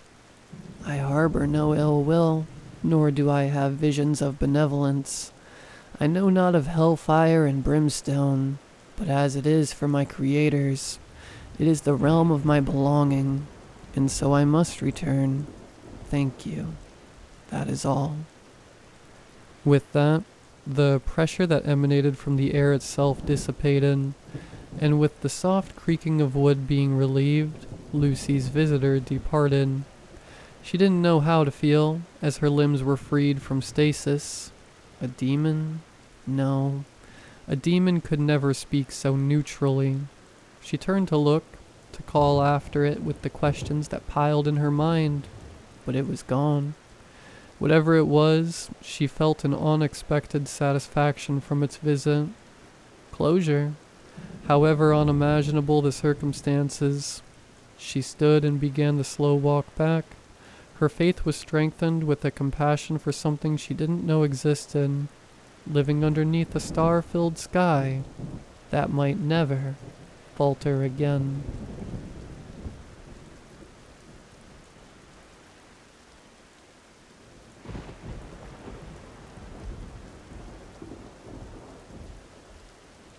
With the housing market ripping the skin off everyone under 30, I finally found a decent house that fit my budget after years of searching and researching. I thought I would live on rent forever. I paid a good down payment with money saved since I was 18. I would pay the rest in the next 20 years, with monthly payments well below the price I would pay for a rental, due to the high down payment. The nice house sealed my last financial goal in life. Now, the only thing left was to find a nice girl, get married, and have children, closing my ephemeral life with everything a person could want. The house was located near the company where I worked, no longer needing to take the bus for half an hour to get there, and half an hour to get home was fantastic. The first week was uncomfortable. It's difficult to adapt to a new place. The neighbors made noise the whole night. Not very loud, but my brain couldn't shut off with that new ambient sound, so I woke up constantly. In the second week, I think my body got used to the constant noises. After all, I started sleeping like a baby. without waking up in the middle of the night, not even once. The house still had some things from its previous owners. In the room, a painting of a lady in Victorian clothes stood out. After finishing organizing my new house, I removed the artwork and stored it in a back room, planning to sell it later. The next morning, my weird nightmares began. The painting I had stored in the back room was hanging on the wall again. Had I dreamed that I had taken the painting off the wall? There was no sign of a break-in in my house. Nothing was missing, and no one would come in just to redecorate my living room. Weird. I removed the painting, placing it again in the unoccupied back room. The next day, when I woke up, I walked through the living room to go to the bathroom. An uneasiness dominated my entire existence when I realized that the painting of the Victorian lady was on the wall again. Was someone really breaking into my house? Or was I a sleepwalker redecorating the house at dawn? What was going on? This time, I hid the painting in a locked closet before going to bed. When I woke up, to my horror, I saw the painting on the wall again, having even overcome a lock. Feeling helpless with the bizarre situation, I left the painting on the living room wall and called my best friend William to have a beer and hang out at my house. I told him about the strange situation, the painting returning to the wall while I was sleeping. William advised me to place cameras at the entrances to my house, stressing how dangerous the situation was. Someone breaking in while I was asleep sounded completely insane. With me vulnerable while asleep, the invader could even kill me. With my eyes opened by William's speech, that night I left the computer camera in my room on, pointed to my bed. This way I would know if the intruder was just breaking into the house, or if he was doing something to me too. But I don't know. I think if someone opened my bedroom door, I would wake up immediately. The next day, the first thing I did when I woke up was go to the computer to check the recording.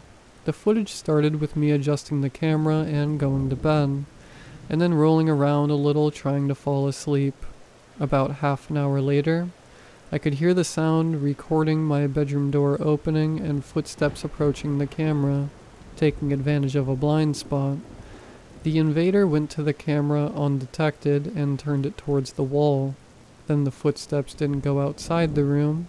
Instead, I heard my bed crunching, as if the intruder had laid down next to me. Then a female voice began to sing a lullaby, stopping after a few minutes. After that, complete silence. Analyzing the soundtrack of the recording, I fast-forward when there was no sound. Just before my alarm time, I could hear the bed creaking, footsteps around the room, and the door opening and closing.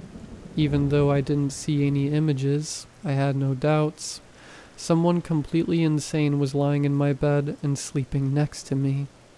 After listening in this case, to the bizarre recordings, I didn't go to work. I really was in danger. Instead, I went to a store to buy cameras and install them in the house.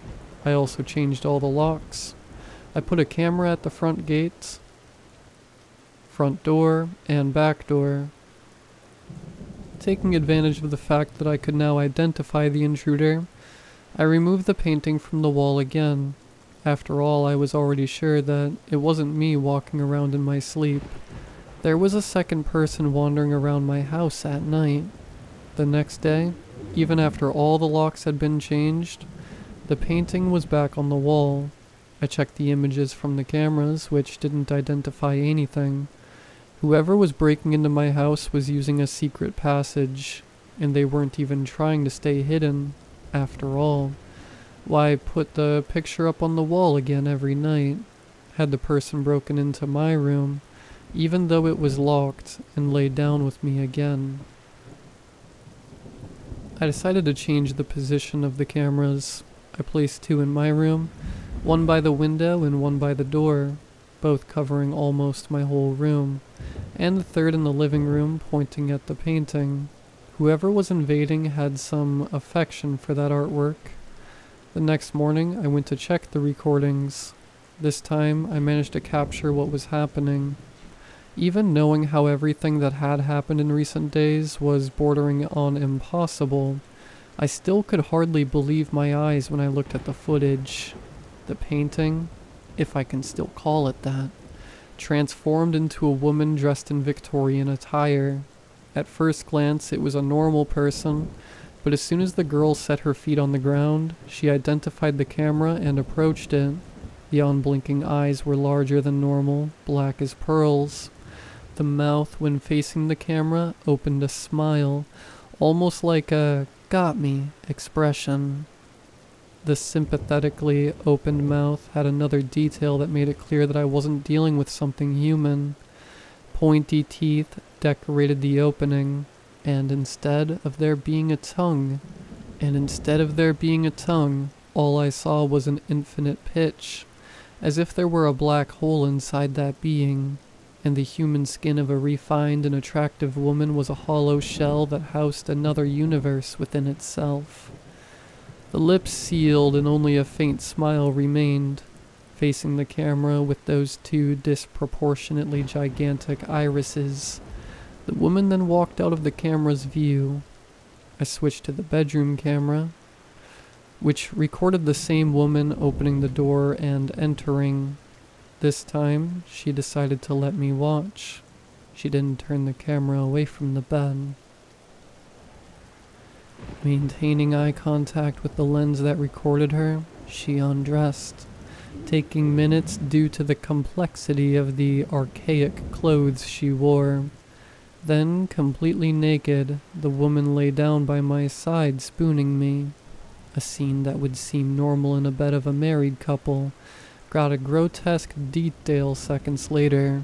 The woman opened her mouth in an impossible way, revealing the blackest, endless hole I had ever witnessed living inside her body. Her face, previously delicate and perfectly symmetrical, if it weren't for her unusually large eyes, practically became the opening of her mouth, as if her eyes and nose had ended up on the back of her head. The grotesque opening of the mouth, having already completely replaced her face, then bit into the area of my skull, swallowing half of my head. I put my hand in my hair, the back of my neck and forehead immediately after watching that scene, looking for teeth marks, saliva, any signs that there had been a mouth swallowing half my head the night before. Nothing. If I hadn't been looking at the recordings right now, it would be as if the event hadn't happened. There was no after effect or sign. I watched the recording until the end, accelerating the recording speed. The woman spent a few hours with her huge mouth swallowing half of my head, and a few minutes before I woke up, her mouth shrank, returning to normal and stopping to suck the area of my brain. She then got up, put on her complex Victorian costume, and returned to the living room, transforming herself into the painting again. In a gesture so quick that even with me pausing the frames of the filming, I couldn't follow the metamorphosis. I didn't even need to describe how terrified I was by this. I missed work again that day, claiming I was feeling unwell. Aiming to find solutions, I started with the most obvious, destroying the painting. I tried throwing it away, burning it, hacking it, locking it up. Nothing worked. The painting, thrown into the river miles from my city, returned to my living room wall. The fire and axes didn't even scratch the artwork. The locks of the places where I locked it were opened easily, as if the woman didn't need keys and could mentally order the locks to open. I tried to stay awake all night, hoping to confront that being, but the woman didn't come. It seems like she knew exactly when I fell asleep. After waking up, already in the afternoon, I watched on the recordings the woman performing the same bizarre gesture of swallowing half of my head and remaining like that until minutes before I woke up. Having not found permanent solutions, I tried a temporary one. I slept in my parents' apartment for a few days, claiming I needed to pest control my house after an insect infestation. My boss discounted the consecutive days I was absent. I was almost fired. My expenses increased, having to pay for transports again, and the money spent on cameras exceeded my budget for the month.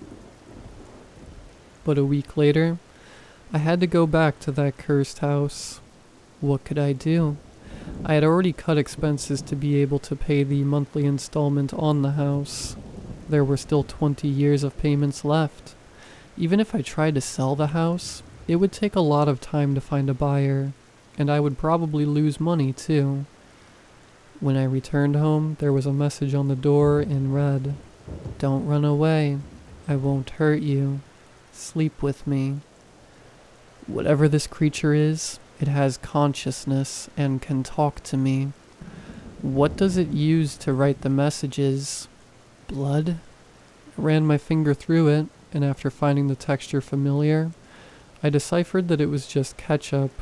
The monster had opened the refrigerator and used the condiment to send the message to me. So, I thought of one last solution. If it was impossible for me to confront the monster while I was awake, since he was waiting for me to fall asleep, maybe William could help me. After all, I called the police. They would call me crazy. "Hey, I need a favor. Can you help me?" I sent the message to him. Following my request, he came at night. I explained that there was indeed an invader, but I softened it by saying that it was a crazy, unarmed woman. I asked him to confront the intruder, asking her what she wants and telling her to stop invading. I told him that somehow, she knew exactly if I was asleep and only invaded afterwards, which is why I needed him to confront the crazy woman. I didn't show the recordings, saying I had already deleted them. I thought that the lady in the painting was harmless, that since she hadn't hurt me, she wouldn't do anything to William. My reasoning was stupid. I positioned the cameras, and with the guarantee that someone would be awake watching me, I fell asleep. When I woke up, there was no sign of William. What a traitor, I thought, thinking that he had succumbed to boredom and went home, giving up on helping me. However, when I watched the recordings, I visualized the grotesque scene that will burn in my mind forever. The images showed my friend sitting at the computer and the woman of the painting entering the room. William looking at the Victorian figure confused. Without any dialogue, the woman opened her mouth in a colossal way and swallowed my friend in seconds, without chewing, as if he were a snake. The piercing, desperate screams heard on the recording not waking me up made it clear. I would never be able to wake up while the woman was walking around the house. She somehow kept me in a constant sleep. The piercing howls of despair lasted only a few seconds. Within moments, William had been completely consumed by the woman, who after the merciless murder, once again undressed and lay down beside me, resting her impossibly open mouth on the area of my skull. Having exhausted all possible options, I went to the painting in a last desperate act. "What do you want? Why don't you leave me alone? Why don't you kill me once and for all? Why did you kill my friend?"